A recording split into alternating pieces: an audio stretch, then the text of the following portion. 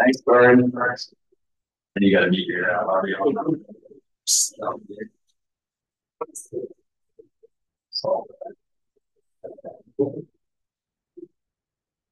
right, start again. Hey, folks, I'm Dave. Come on.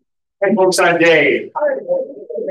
So Bill and I met here at Sector. We share kind of a fascination for robotics and an interest in learning new things. And so we've been putzing around with a CNC foam cutter. Thought we'd kind of present where we were going with that. So we've got a agenda, which is mostly for us.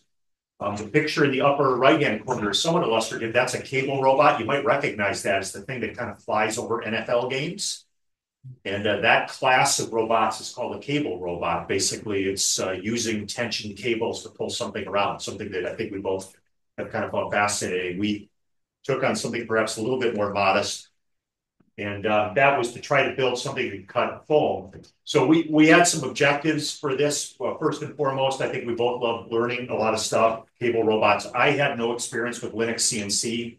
Scott is kind of a LinuxCNC wizard. He introduced me to that type. Anybody heard of LinuxCNC?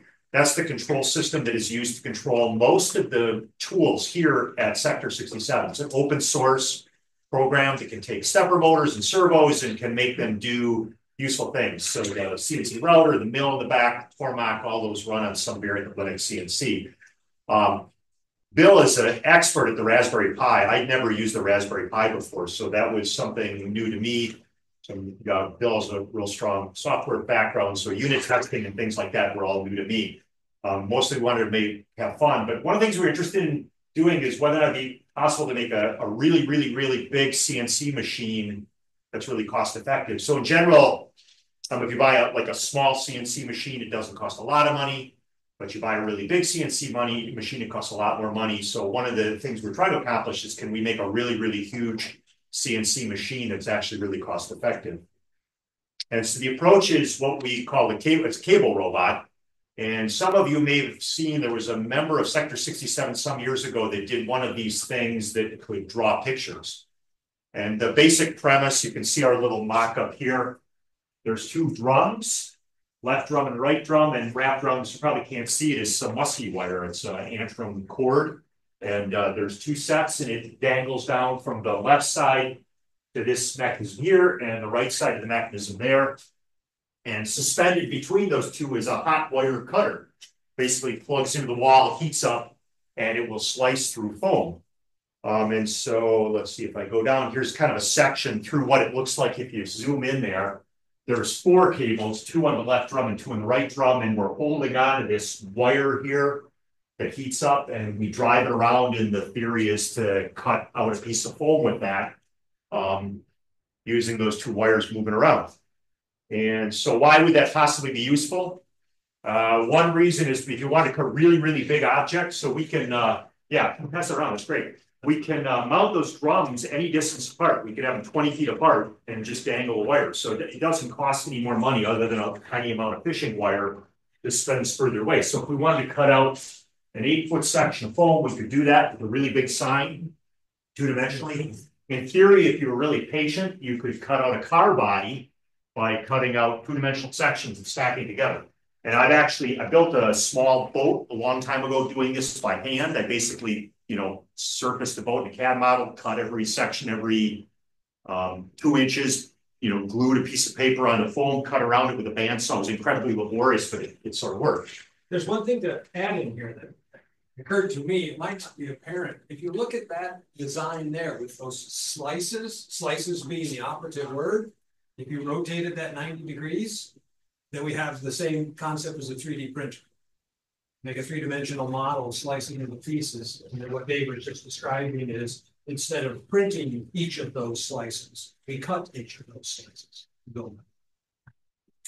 So that was kind of the objective, and we talked about this for a while. Thought, well, let's give it a shot and dig into it. The first thing that we did, which was kind of a fun thing, is we designed what's called a hypocycloidal drive. So the basic premise, this is run by stepper motors. For those of you who use stepper motors, you send it a pulse and it clicks, partially revolution. And a typical stepper motor is 200 pulses per revolution. So the granularity is 1.7 degrees, if I've got my math correct. Is that roughly correct? And we've got these drums are about They're 350 millimeters in circumference. And so when you click it 1/200th of a revolution, that's about 70 thousandths of an inch. We would move the wire, which is way too coarse. You know, be kind of jerking around. So we need to reduce it. And there's lots of different ways to do gear reduction. Gears, the most common way to do gear reduction, right, is gear reduction with gears. You do belts, that's pretty common. But there's this really cool thing called the hypocycloidal drive. Anybody heard of hypocycloidal drive here? There's a couple people, right? So if you use the spirograph, and I'm of an age, right? I remember the little tool called spirograph. That's working the same principle of a hypocycloidal drive. So we designed a 25-to-1 gear reduction.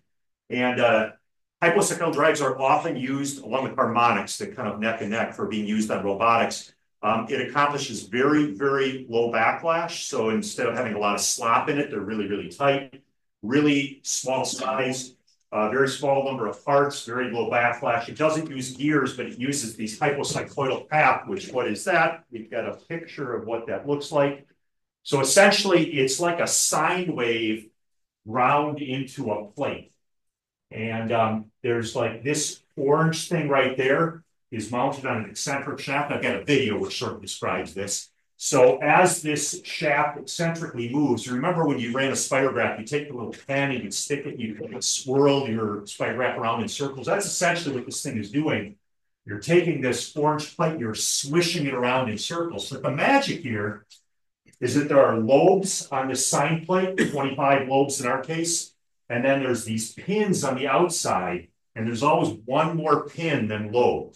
And so every time you circle this thing around, the orange plate goes backwards 1/25th of a revolution. I've got a quick video we found from Sumitomo, the company who I think is kind of, and we'll probably have to watch an ad here. Yes, we will. Sorry about that. Hopefully we don't have to watch the whole ad. AdBlock Plus on Firefox. Okay, so here's Sumitomo's drawing what's going on. See the red dot moving around in the center? That's the input shaft. And see it's eccentric, so it's wobbling that sine plate around the outside. The red dot on the outside is counter-rotating. And the reason it's counter-rotating is because there's one less lobe on the sine plate than there are rollers on the outside. So every 25 revolutions, that thing back rotates one. And you can then connect an output shaft to that rotating sine plate. I think we've got a drawing of what that looked like. So here is what our device looked like. There are two sine plates. And ironically, it works fine with one sine plate, but because it's an eccentric, it would create shaking forces. Probably not a big deal for ours because it turns pretty slowly. But it's pretty common for you to use two sine plates and offset them by 180 degrees. So when one's going up, the other one's going down to cancel out all the vibrations.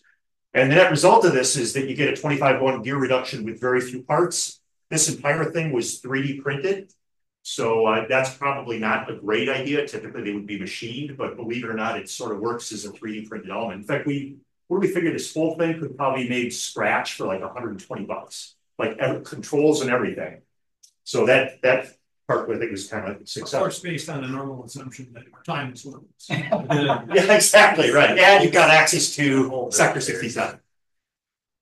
Bill.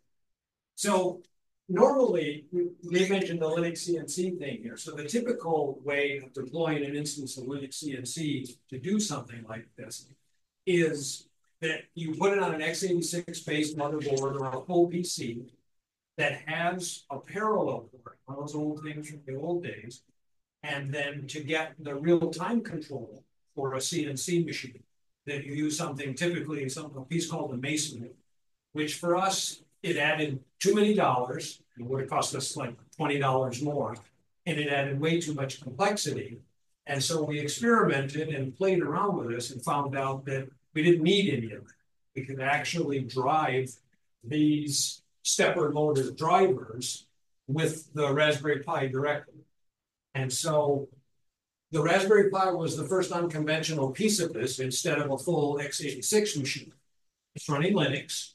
It's the LinuxCNC part, and then it's got user space real-time functionality. So there is real-time support here. I think for the speed that we're running and what we're doing, I don't can't say that we really find a place where we had to have that real-time functionality. We're just not trying to do something that complex. And then we are controlling the stepper motor drivers directly from the GPIO pins of the Raspberry Pi. So we were able to eliminate the need for the parallel port altogether. We didn't need to do those.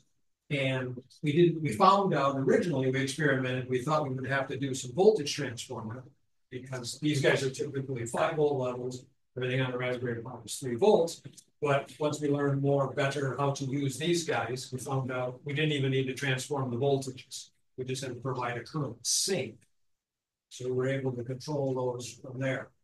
There's a lot of other things we learned about the LinuxCNC, and it's always very easy to criticize somebody else's code.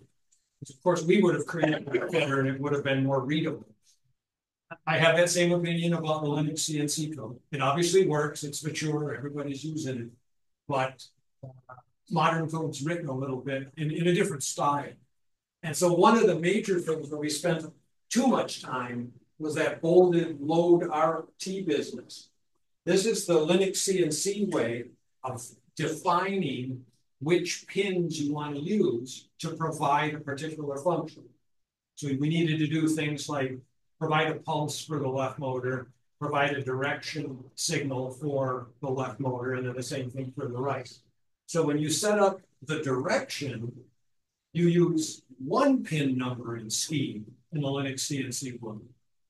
But when you want to say, I don't want to use these other pins, I will leave them available to the operating system, you use a different pin numbering scheme.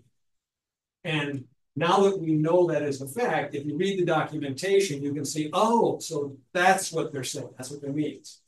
But in order to get to creating the mask for the direction argument and the exclude, we ended up writing a Python script actually to generate those because we invested way too much trying to figure out, okay, why doesn't this work? We're using consistent pins and it just doesn't work. And finally realized, you step away and you look and say, oh, they're using the Broadcom numbers for the direction, but they're using the hardware numbers for the other one. Once we did that, we were off to the races.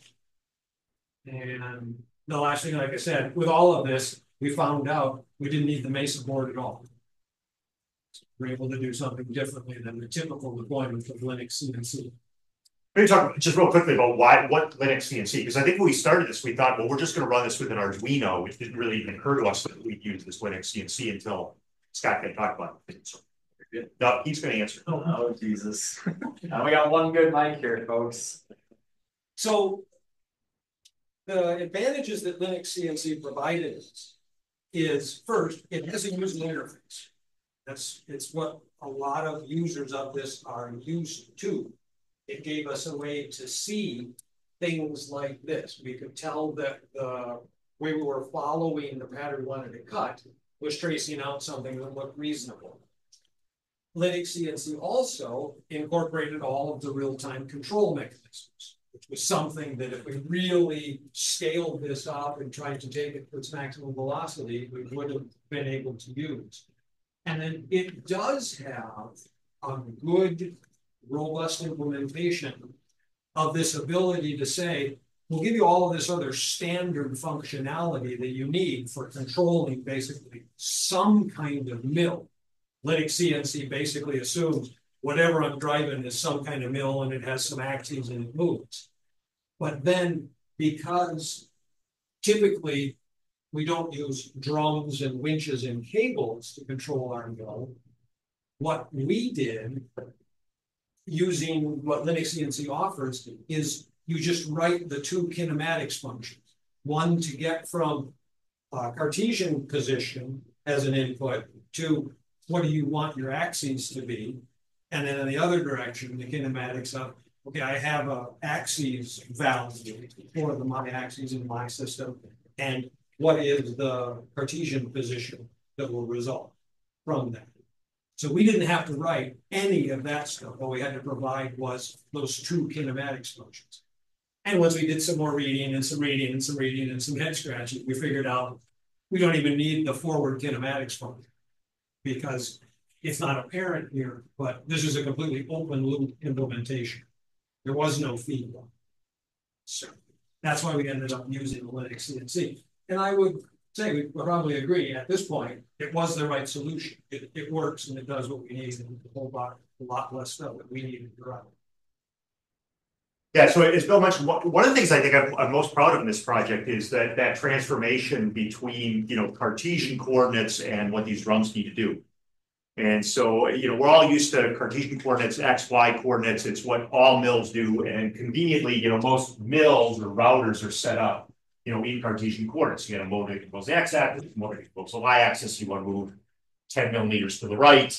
You turn on that motor meter for 10 millimeters. We don't have that option with this thing. So we need some way to translate a desired Cartesian coordinates because that's what we're getting out of a program to cut into what that means for the cables. And it's really been cut. One thing that's really super interesting is like, let's say you want to move at a constant velocity. You want to move like 5 millimeters per second to the left, right? In this implementation, you would just turn on that motor and say move 5 millimeters to the left.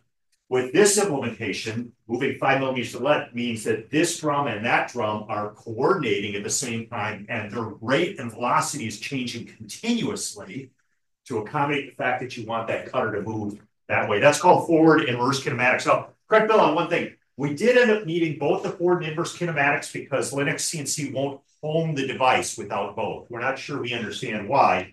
But we actually had to solve, no matter how much I pushed the down arrow on your computer, nothing happens.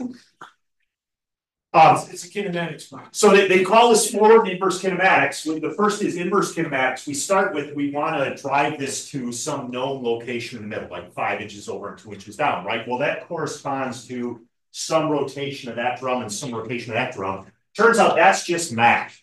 We were able to solve that with just like high school trig. Maybe freshman trig, right? It's sines and cosines and tangents and things like that, but it was very solvable.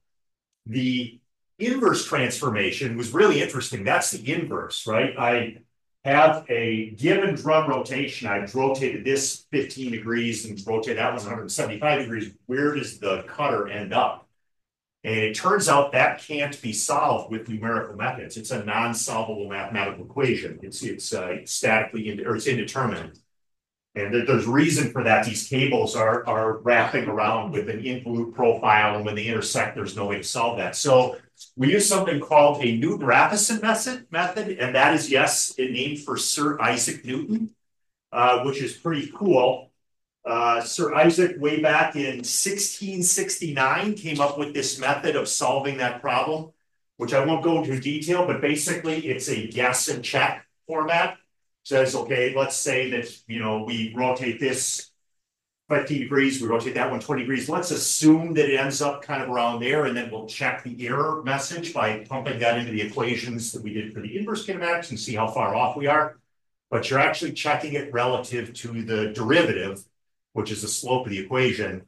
And so Newton came up with that in 1669 before there were any computers. He came up with this method. It's still one of the most common ways of solving robotic problems, like that fancy cobot we have back there is using Newton-Raphson, which is how do we coordinate all the joints to move that where it is. And we were able to write a Newton-Raphson equation for the Raspberry Pi. So it's a guess and check. And one interesting thing, it generally converges within 4 guesses. So you provide an initial guess and it kind of converges, and within 4 iterations, it's within like a 10,000th image, which is kind of amazing. So it's a little bit of math geek. It was kind of super fun. Unit testing. Yeah. So are we going to get the shepherd's hook here? Pretty quick. How many slides you got left? 2. This and one of them. So unit testing, the functions that Dave is describing, while LinuxCNC does have a unit testing framework, it's very specific to LinuxCNC. They have their own compiler that they run. They put a bunch of garbage, project description stuff on the front of every source file, and their compiler depends on it. So the functions were written using that. So that made it very difficult for us to just concentrate on getting these functions right. So I dug into that and created a unit testing framework where we could take that function in the source stuff, the source code plus the extras that LinuxCNC uses, and run it through this. So we didn't even have to go to the Raspberry Pi. We on our development machines, Dave's Windows machine, my real computer, and was able to do the testing. And it helped us a lot because we could run through and we were able to demonstrate when we got the functions correct. Finding things like sign mistakes, stuff like a negative where they should have been positive. So here's what it looks like when it runs. Once again, oh, this is, I guess this is my video. This is sped up. It's unfortunately it's not this quick, but you can kind of see how it runs. And so we're pretty proud of this. You can see LinuxCNC in the right-hand corner. There's the screen showing us what we're supposed to be cutting. And it's kind of magical to see the left drum and the right drum coordinating the velocity. It's a constant velocity, and you can hear the motor spinning up and slowing down as it tries to maintain constant velocity through here. I think this was our first cut. Yes. And it cuts pretty cool. So we'll call it quits. The question, I guess, what's next? In all probability, we will grow bored of this and move on to other things because all our projects asymptote at 80%, and we never get any further than that. We put them away. We could conceivably try to bolt these 10 feet apart and cut big foam things. We talked about writing a post-processor program, which would take a DXF file from a CAD program and shove it directly into here, or even a slicer like what they have for FDM systems. The Fusion 360, it used to be called, I forget what it's called, but it was a slicing program for making foam models on a laser cutter. Oh, really? But yeah, it's built into Fusion now. I don't recall what it's called, but I can help you find See, it. then we put a line through that one. Wait a minute. Why don't we spend like through it, what solved? So that was it. Super fun project. And if anybody's got any questions, we're happy to ask or question. So I love the idea of scalability, but are you going to run into, I mean, I assume part of the reason this works is because you're not changing the diameter of the drum. Right. Because the wire is so thin, it's never overlapping on itself. Never building up. The diameter never changes of the drum, so therefore the mass would stay same, right? Yeah, the design we had actually had spiral grooves cut in the drums, so it followed a constant diameter. I'm not even sure that was necessary. It probably would have just but trapped. At scale, that's what I'm going at. It's Could like be. If you want to do something that's 20 feet wide, will that? I mean, there's going to be all sorts of other issues with sagging the wire potentially, but yeah, is that something you would just figure out in the math? And it could potentially be a fatal flaw. Your point is really well taken. We just dangle some weights there as Bill's showing. You might not see it, but there's fishing weights on here. And we assumed that as we scaled it, we just got bigger pieces of lead. Right, pull it down. Yeah, keep it tight. The cable is so small, and that cable is so strong. So there should be no load on a cutter. So yeah, that musky wire, which I've not used before, I got that at Dorn Hardware. It supposedly has almost like zero stretch to it. It's a braided Antrim fiber, it's Kevlar fiber, same thing. So, but your point is an interesting one in that if the cable wraps, is it going to change the diameter? And I think we just assumed that we would like space it with grooves or with like a winch. If you've ever used a winch, it kind of tends to sort of self-track and not overlap.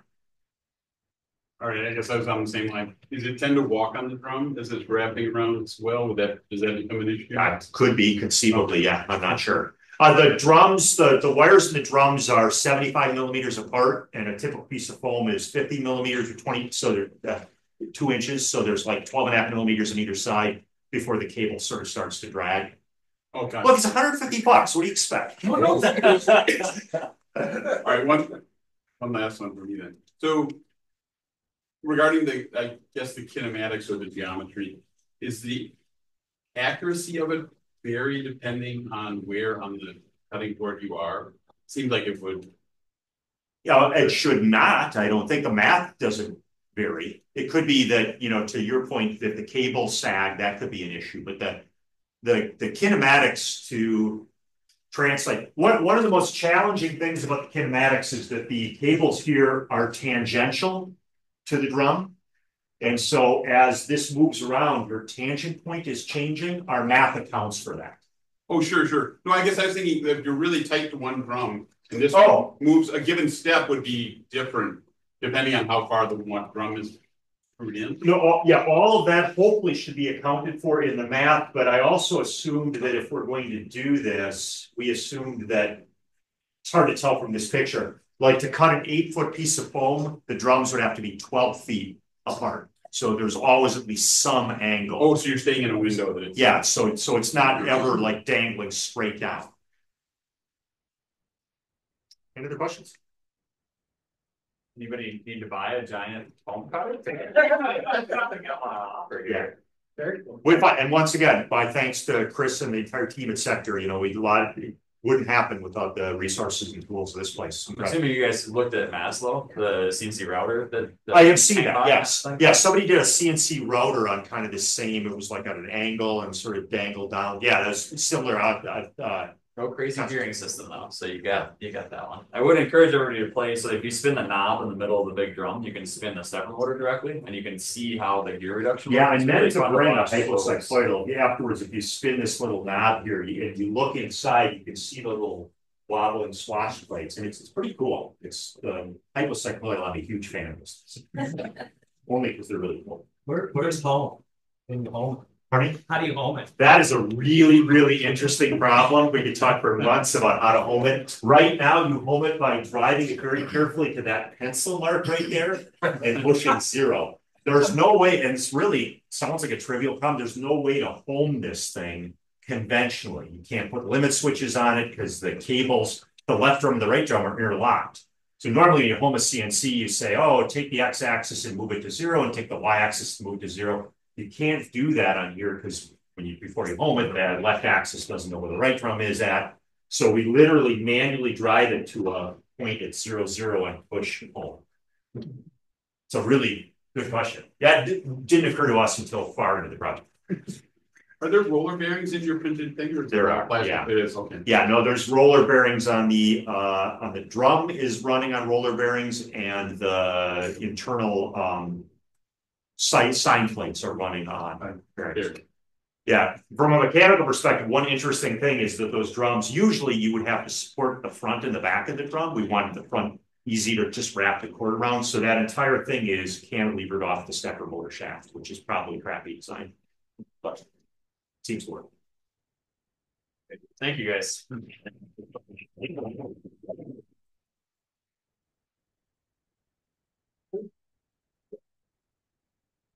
Yeah, do you have anything up there? I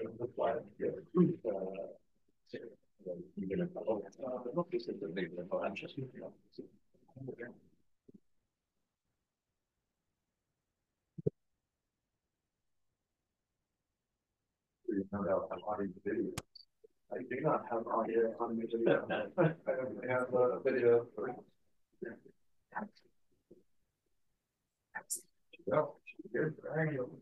Howdy, y'all.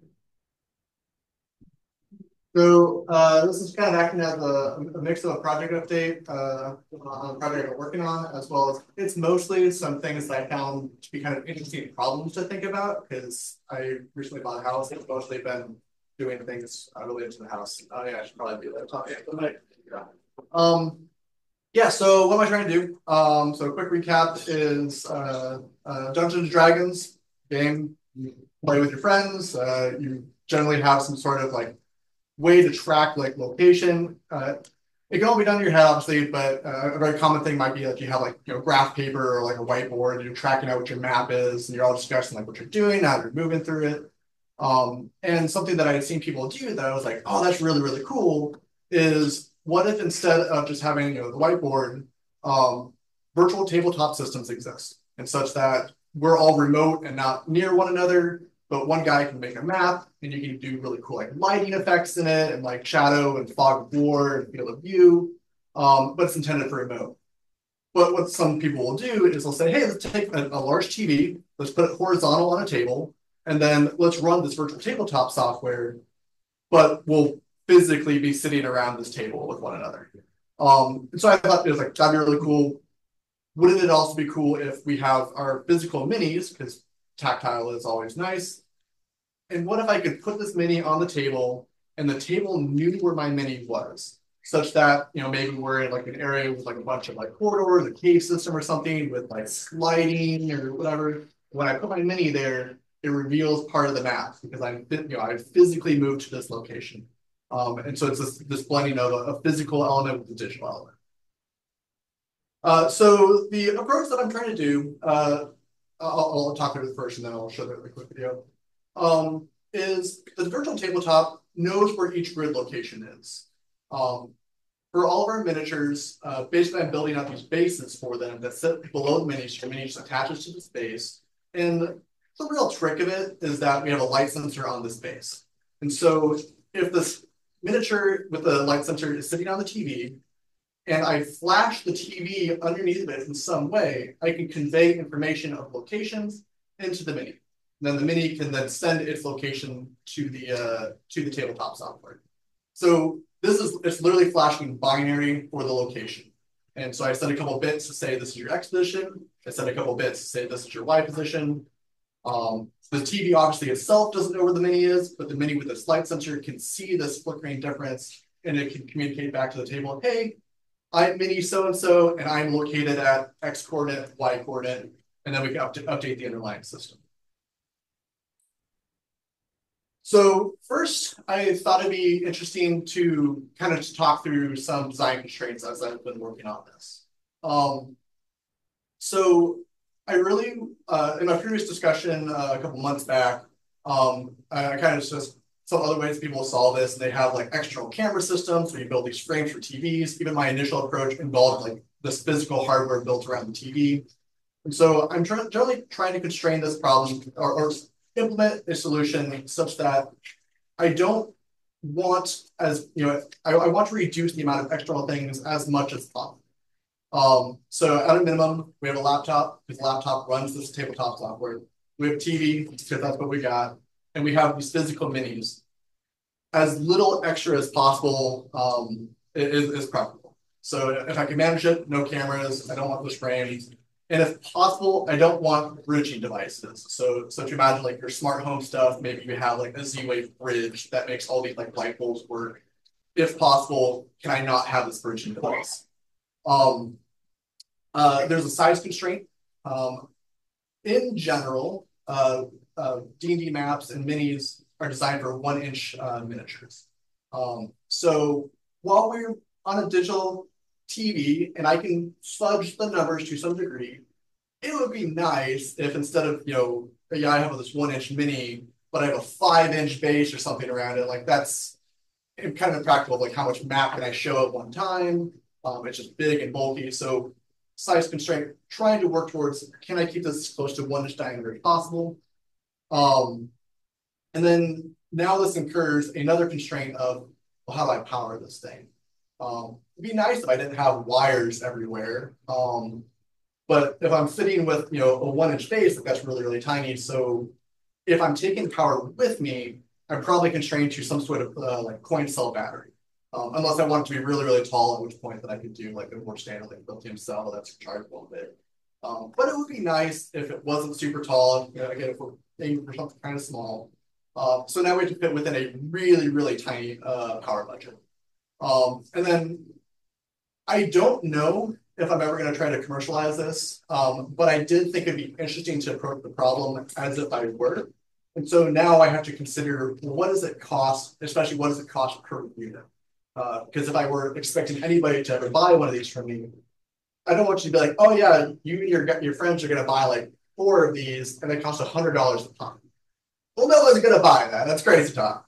But maybe if they're like 20 or 30, I don't know, maybe that's a price point that people are willing to pay. So trying to design things along the lines of how would I build more than 5 of these things? Because there is a different design process, right, between building 1 or 2 of a thing versus building 100 of a thing. Even that's different than building 10,000 of a thing.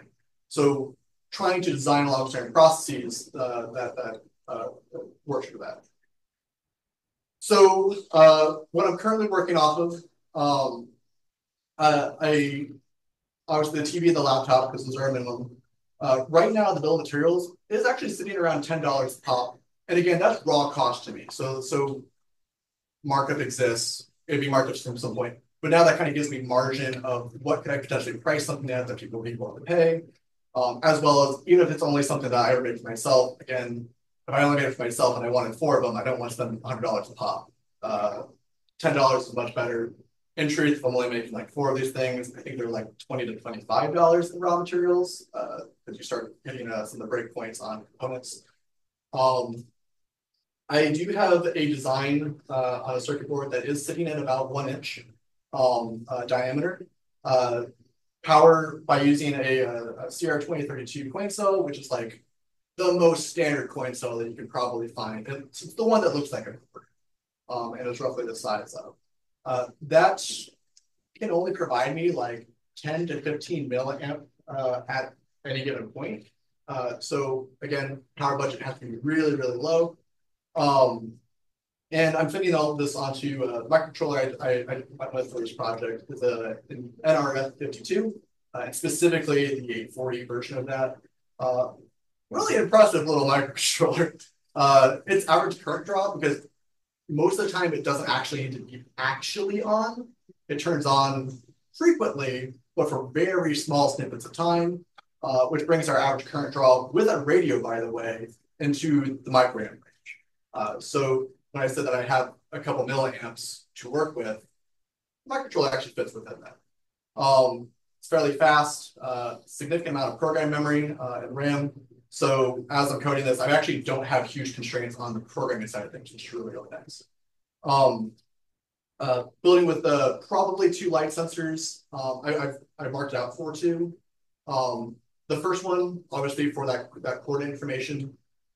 I had some ideas like, wouldn't it be really cool if like maybe you're playing something and you're like, hey, I want to give my players like flashlights or something like equivalent. So it depends on where I'm facing and where like my light is emitting. And so by having a second light sensor and then differing what patterns they can basically see, basically I'm doing a measurement step to confirm the rotation. By having the 2 sensors, I can basically build myself a rotation of where I'm facing. And then for much more rapid, faster detections, I'm including a inertial measurement unit. And so that includes an accelerometer and a gyroscope. So determining orientation is actually pretty simple off of that. Like the gyro literally measures rotation. But it would have the element or the issue is that it would drift over time. So that's where the light sensors can help trim it back down. You also could fix this with adding a compass module. But since I'm already using the light sensors for location, kind of like, where do I spend the dollars? It's like, well, adding one extra light sensor when I'm already using one, a little bit cheaper than adding an actual compass to it. Yeah, so as I was kind of going through this, I realized that if I were to try to actually sell this as a product, the government has, opinions about that. We're talking, so I mentioned that we're talking over Bluetooth as our communication, and the FCC and other countries have, kind of their equivalents.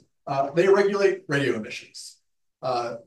We are intentionally emitting energy into the air around us. And so getting an intentional radiator certification is like $10,000 to $100,000. Like I found like varying ranges of numbers, but it's not cheap is basically the point of this. And so I'm like, oh no, like this just kind of like breaks the product. Like there's no way I'm ever going to generate enough capital for this.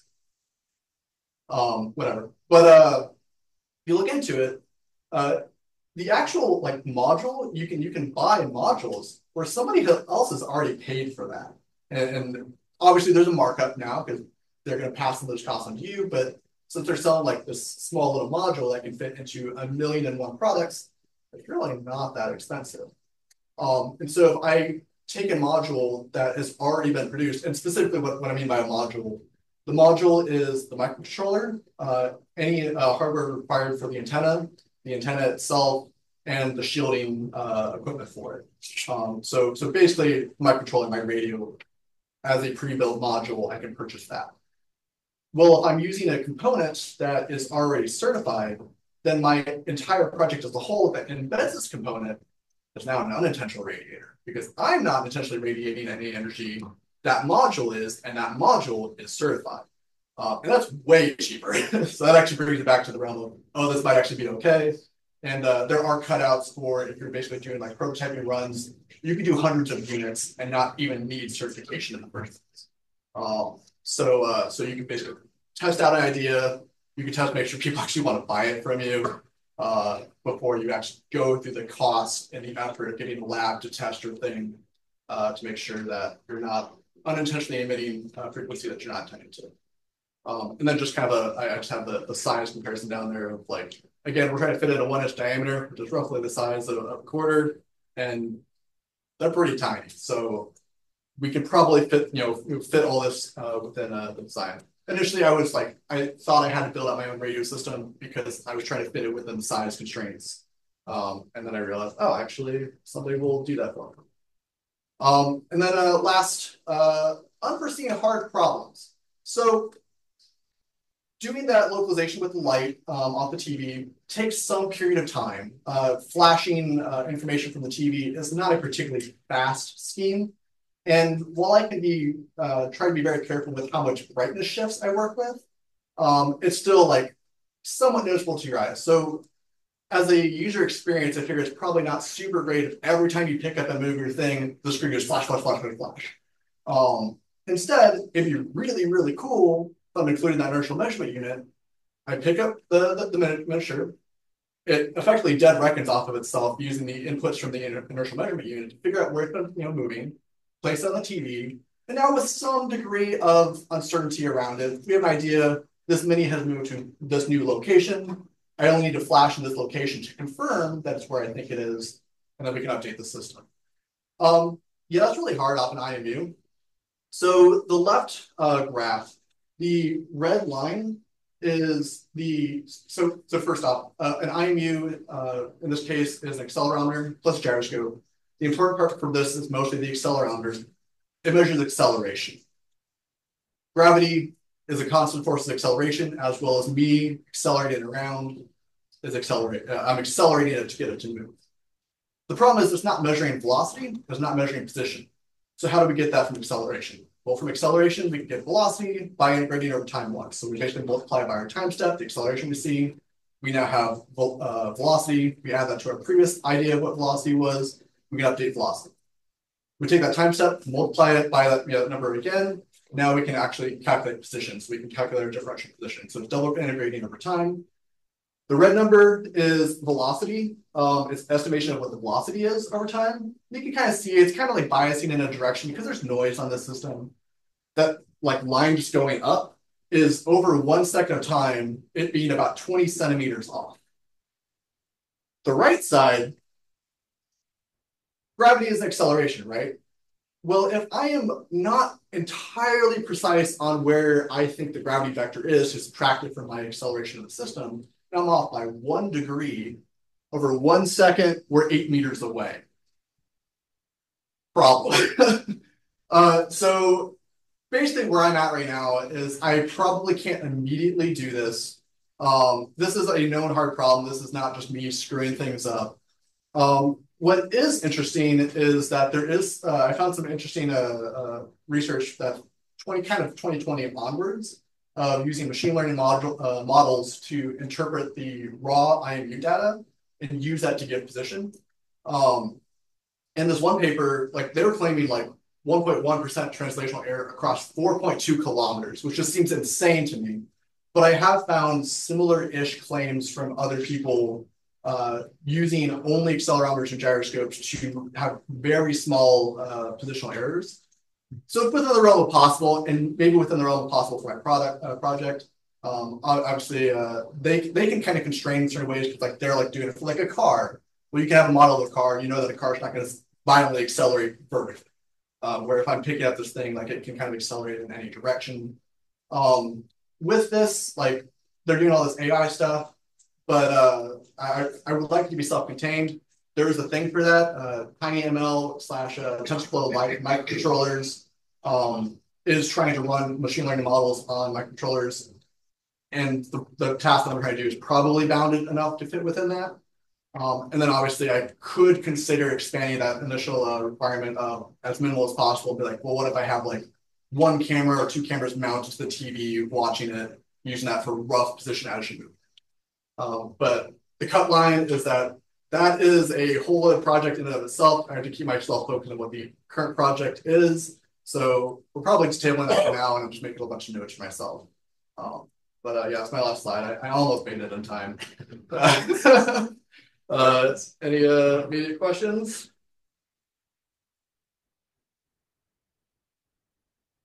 How long does it take for you to, I mean, I initially thought you were rastering the screen, but that pattern you were showing is pretty cool.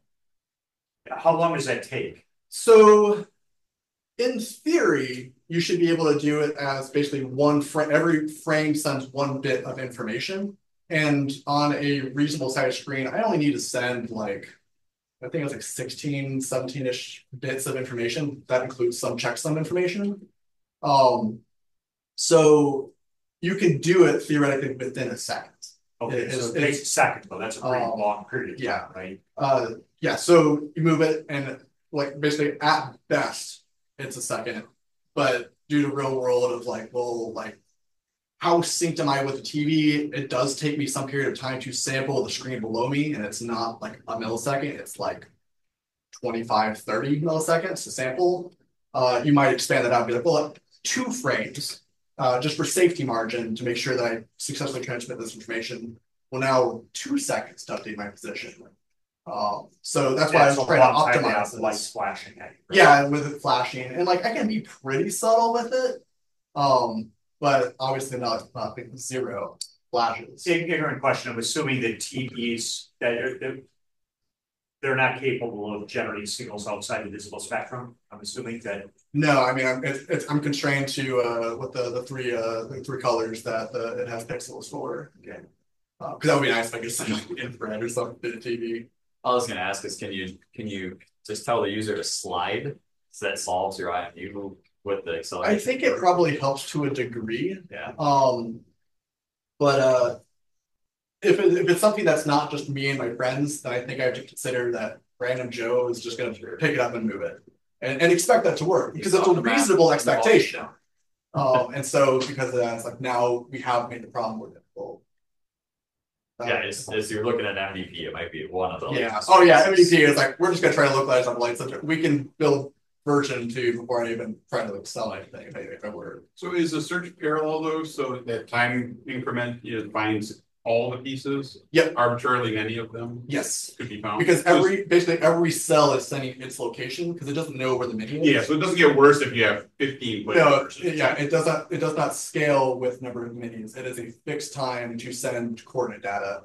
And then however many minis you would have, if you had 100 on there, that would take no longer, obviously, there's a certain period of time to sample each one of those minis, which I can largely do in parallel because of Bluetooth. You can be fairly noisy. And the caveat is that's not if you narrow down to where you think they are, because then you're sampling just a small area, right? That doesn't really. I guess you could say that probably changes the time because you don't technically need to send as many bits because you could basically be testing: are you within this region? If you are, then I'm only sending, 5 by 5 as opposed to a 20 by 40 grid.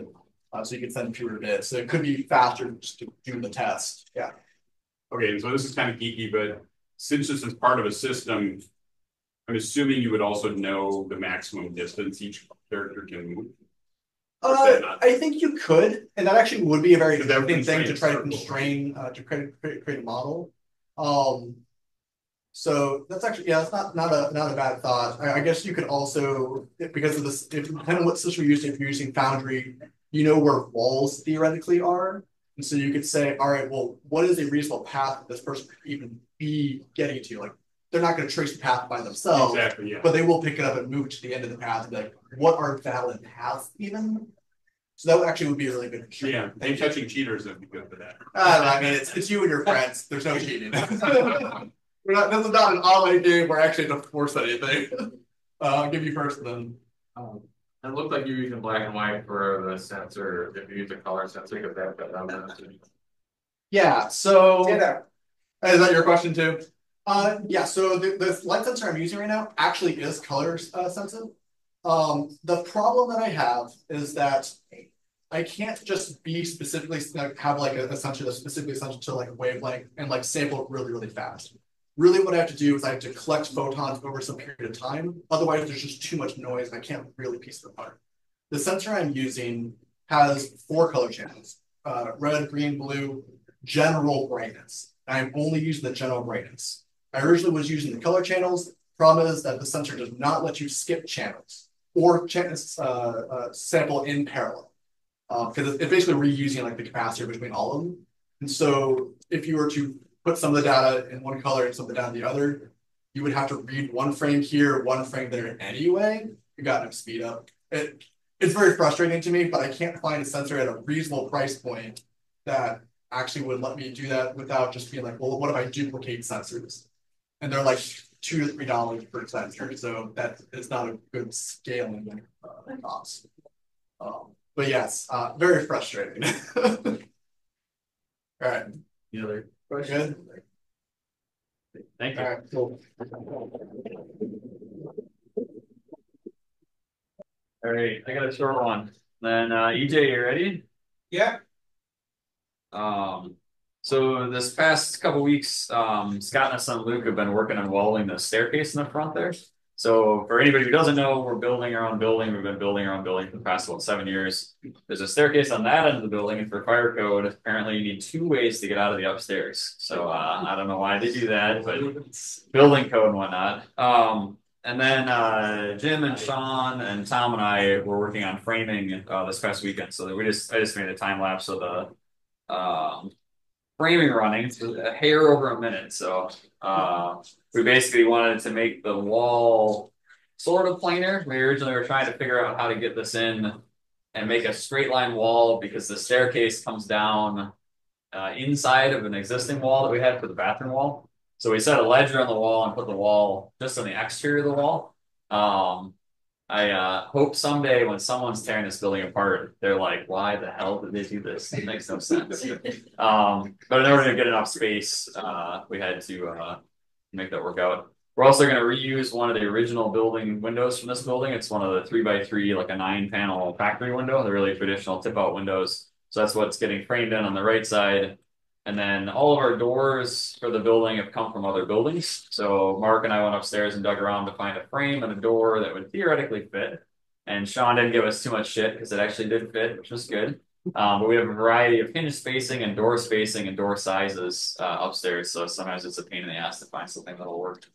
But anyway, I was just going to share that. Our next kind of step on that is, pun intended, we're going to put a plate along the wall for the handrail catch. So we have some track that's going to go along the wall. So we have something to mount the handrail to. And then we're going to drywall the inside of the wall. We got to run some electrical. And then we can get this inspected, the bathrooms upstairs inspected.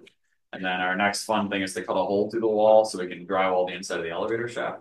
Then the elevator company comes and puts the elevator pieces in, hopefully. So any questions about any of that craziness? Yeah. Drywall inside of the elevator?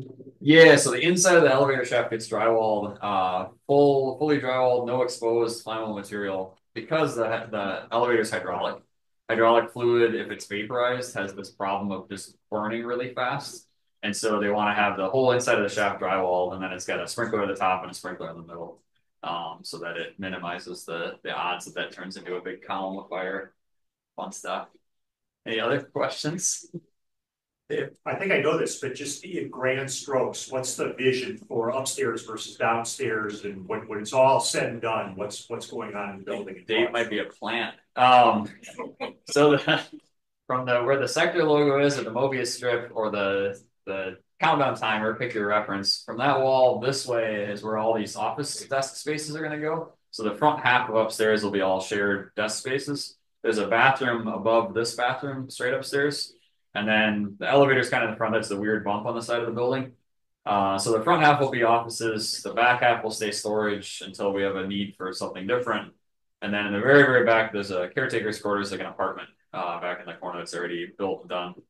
Down here, the room, that's where all this long table set is. If you're ever at the old shop, we had a room that was called an event space. This is a whole shitload of tables and chairs, and rooms generally stayed empty. So this middle part of the building is going to turn into that space again. The wall that we just created is going to define the classroom space. So that front right corner of the building when you come in is a classroom, like a projector and a bunch of computers. And then this will get split into 2 conference rooms. And there's a fancy word for the middle section of the building, which is called flex space. Flex space is architect speak for we don't know what the hell we're going to do. And so flex in this case, who knows? There's another garage door which could potentially be more auto workspace or who knows what for kind of larger projects. So the evolution of the building is very slow, as no doubt people have noticed over the years. The catch is that we've been doing this with all volunteers. for the most part, except for things that legally we had to hire, like the elevator has to get installed by an elevator contractor, we would think. And then everything else has been basically volunteers over the years. And the building's been built without any debt, so we haven't taken on like a mortgage or a loan or anything. It's all been built with materials as well that are salvaged. So we generally go through a great deal of extra effort to reuse things rather than throw stuff away and buy new stuff, primarily out of affordability. Stuff is really expensive. Other questions? All right, EJ, giving you as much time as you're gonna get, so you're up next. Well, hopefully I can keep it pretty. DJ asked if he looked very scared that he was going to be stuck up going first. So I've been buying in time now, and I always last instead. So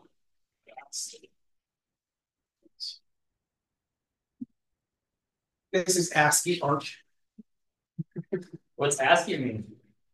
American Standard International Code International or something or other. It's the characters that we type on the keyboard. That's It is. There you go.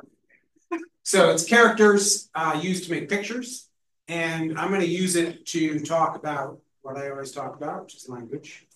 And specifically, I want to basically try and define two new terms that are not currently part of the lexicon, but I hope will become part of like words that are just things people know. Those words are syntax locked and syntax free. You can think of syntax locked as basically just language. Language always has a specific syntax, specific vocabulary and grammar. And syntax free is basically pictures. The term of picture's worth 1,000 words. The reason it's worth 1,000 words is because it's not language. It's not English. It's not French. It's just a picture. So this similarly is just a picture. But I've created a language to illustrate this point called ASCII lang. And it just has 3 letters. It has an X and an O and a period used for spaces. This would be where you can reference your handout if you chose to keep a headache-inducing piece of paper. Yeah, so some of you have this little piece of paper here. It describes ASCII lang, and it describes that it has these 3 letters, X and O and period. And then it gives you one sentence. There's actually some spaces in there which are actually not meant to be there, but there's 2 sentences that describe 2 pictures using ASCII lang. And the prize is if somebody was able to, and I'm curious if anybody has been able to decode what ASCII picture is being described by those 2 sentences. I think I figured some stuff out. Oh, yeah. Awesome. Sounds like I'm going This to give someone 25 bucks. first. That would be awesome. I didn't figure out all of it, but it looks like the might be an accent and all. Winner, winner, chicken dinner. Nice. Well, that's fantastic. All right. So these are the 2 sentences. This is what he decoded. You didn't feel done at the beginning of the meeting. Soon. Yeah, I said it was before everybody else found out. And you're about to find out in the next like 2 slides. So we're on our way here. All right. So this is basically what was on that sheet of paper. Are these 2 sentences? And the question is, are they the same thing? Are they different? How are they different? And I'm curious, how long did it take you to go from like reading the challenge to actually having that picture in your brain? It would have then taken some time to actually draw it out and whatnot, but what was that time frame? Roughly. I think it was a couple of presentations. So what is that? Maybe like. Oh, you looked at this last time. 25 minutes. No, I said today. Oh, I see. Oh, I see. You've been looking at it. I see. Yeah, so it's like the beginning of the first one. Okay, so more than a few seconds. Yes. Okay. So this is what he decoded correctly. Beautiful. This is that same information described in English. So if you all read this, you could then theoretically also draw the picture that we have there. What I'm going to do in a moment, though, is I'm going to skip to a syntax-free version of what we're going to see for 5 seconds, and then we'll see where we're at.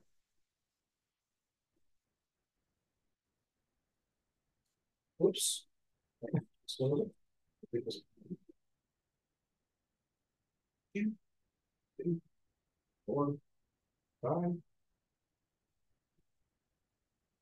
It was literally the same information, same letters of the alphabet, same number of letters, except that one is arranged into a language, one-dimensional. It's just a sequence of tokens. And so I had to first take this picture, and I had to encode it in ASCII line. And then, sorry, remind me of your name? Jacob had to spend more than the 5 seconds you guys got to look at this and decode it. And then he was able to draw a picture of this because this is what was in that sequence of characters. It's just the sequence of characters is an ordered list of tokens. And first it has to be encoded. And then anybody that wants to know what's in it has to then decode it, which takes time and is error prone. There's actually errors in there. So I think you drew it correctly, but that may not actually be what's on the piece of paper because there's a couple of typos in there, inadvertently, as it turns out. But similarly, those typos are sort of inscrutable. In this case, there are 2 typos. And I would be shocked if it takes anybody more than a few seconds to locate them. Because they're just so obvious. Because it's not a sentence somewhere that says, oh, and this one then is an O, and then after that, there's another X. This, by the way, I can describe these. It's an X and an O. This is the corrected version. It's an X and an O, drawn with X's and O's, and periods as spacers. It's a big 8 by 5 X, meaning 8 by 5 O with the X on the left and the O on the right.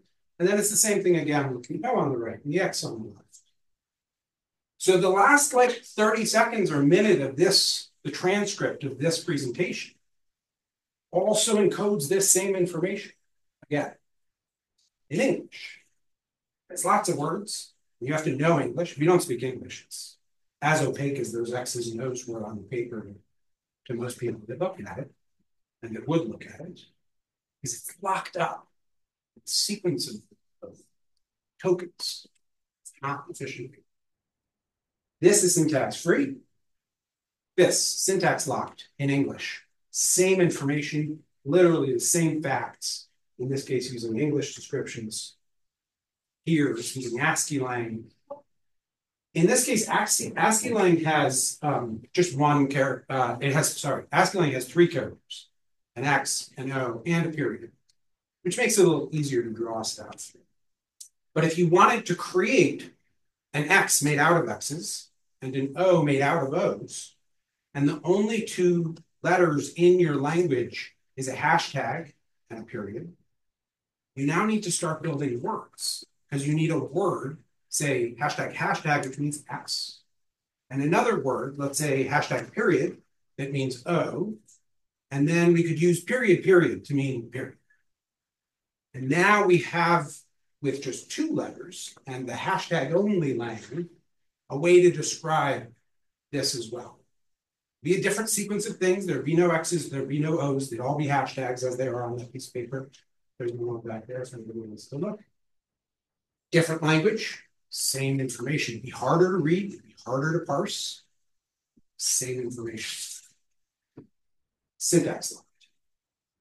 So that's basically the 2 terms, syntax locked, syntax free. You can think of syntax locked as just being language, and that language can be English, French, Python, C#, any language, programming, formal languages. If it is expressed as a sequence of tokens that need to be ordered in a very specific way in order to encode and lock up the knowledge they're trying to capture, that's syntax locked. And it is not an efficient way to encode information. Questions? So EJ, I think it's starting to sink in. So you're demonstrating using a different atypical set of tokens, how a language works to describe something, as opposed to you have not come up with an encoding scheme or an encryption scheme. Because that would be a language. It's definitely not a language. In fact, if you just take all the languages away, what's left is going to be this.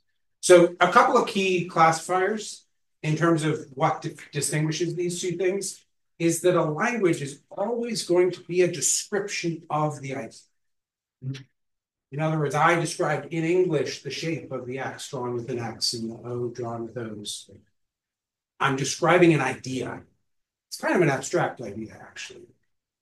That was an English description. I used ASCII lang to describe that same idea. I used hashtag only lang to describe that same idea again. The difference between all of those descriptions, all of those linguistic descriptions of an X, the thing that they share, that differentiates this is a mirror of the idea. This is not a description of an X, you know. It's a mirror of it. And if we decide to put the X above the O, we can take that X and move it over there, and we're done. It's not a description. I just described it in English first, what I was about to do. But in here, we would literally be moving it physically. And so it's the fact that it has 2 dimensions. The reason a picture is worth 1,000 words, specifically because it has 2 dimensions. In language, you just have a list of words in some order. And some idea is at like word 2,500 in the document.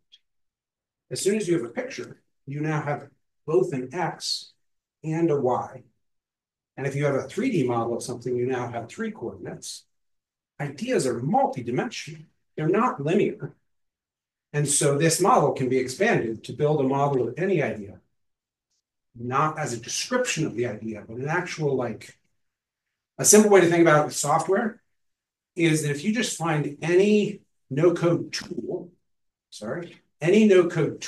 which is a tool that basically lets you build software without writing code, you're not dragging it about it is. If you find a tool that lets you build the app you want, you have described the idea of your app. Whether that tool is the right tool or not for what you're trying to build, you've incorporated the rules of what you were thinking in there. And if you do it and it works, like, this is what I want. You can then export that whole thing as an export file, delete the project, and then take it and re-import it. And if that tool then continues to work the way that you had thought about it, by definition, that file incorporates your entire idea. Sort of has to. So you took it away, deleted it, and then just imported this one file, and it all came back. That file is not a description of your project. It's not going to be like an English description of what you built. It's going to be a JSON file. It's going to be a multi-dimensional description of your idea. And in fact, you should be able to look at it and see whatever you built there in that file, probably. But either way, that when you're building it, you're not describing it. You're not typing descriptions of what you're trying to build. You're just building it. Once it does what you want, that's syntax free. Because it actually exists. That was a abstract, sorry. Any other questions? I'm also going to be here afterwards. I'm going to talk about this as well. So, I mean, I think I sort of understand it as well, but still obviously a lot to digest. But the idea that all language is syntax locked makes sense to me. It's linear. It's a long tape ribbon that you have to start at one end of the tape, use the rules to get there. Yeah. But so often language, as we read language, that's not the end goal. The end goal is to interpret what we're reading, and therefore it turns into a syntax-free image in our mind. Totally. Yeah. So is that true to say that syntax locks is used to get to a syntax-free interpretation of the information? At the moment, it is. So at the moment, we write a document, and then we can hand that to people, and they can read the document, and then they form an understanding in their brain. Like if somebody read the transcript of the part where I was describing these, or decodes it from that, and draws pictures of it, in their mind, that's then no longer an ASCII lang picture. Like once you figured out what was being drawn there, it wasn't an ASCII lang thing. The picture he drew was a picture.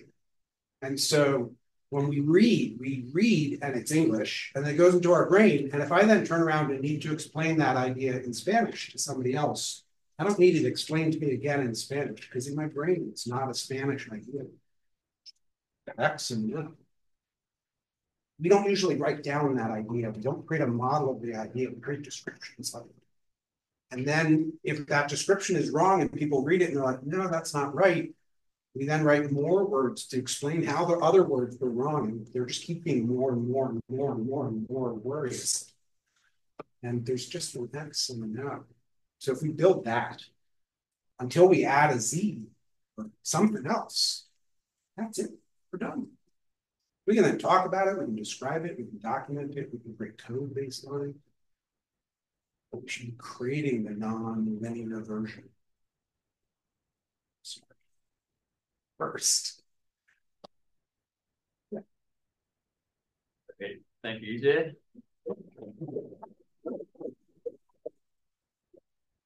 With EJ afterwards, I'm sure.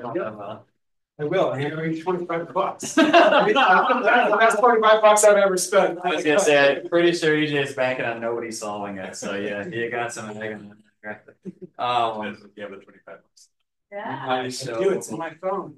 All right. Tax law. We kill off the Zooms.